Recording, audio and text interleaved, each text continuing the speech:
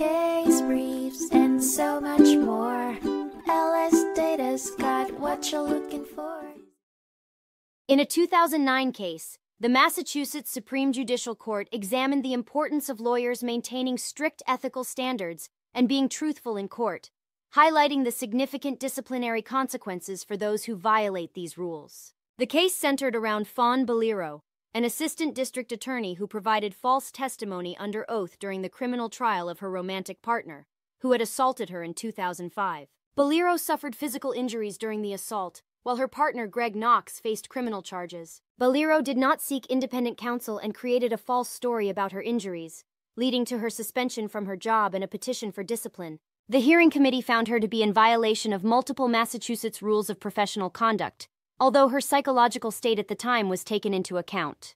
While the Board of Bar Overseers recommended a public reprimand, the court ultimately determined that a 2-year suspension from practicing law was the appropriate sanction, reduced due to mitigating circumstances. The case was then remanded to a single justice for order entry. Case briefs, and so much more.